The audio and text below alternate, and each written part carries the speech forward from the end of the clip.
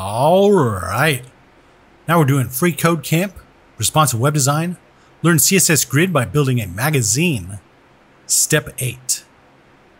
So the refer HTTP header contains information about the address or URL of a page that a user might be visiting from. All right.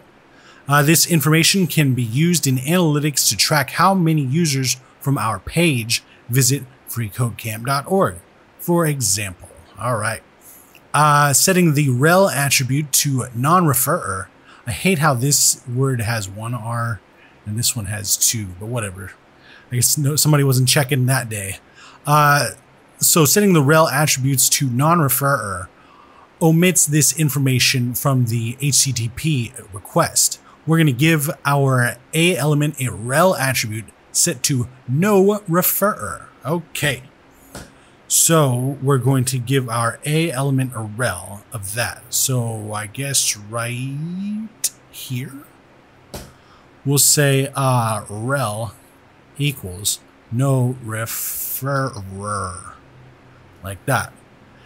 And that should be good. Let's check it. Looks good and submit it. All right. Now we're on to step 9 and we'll see you next time.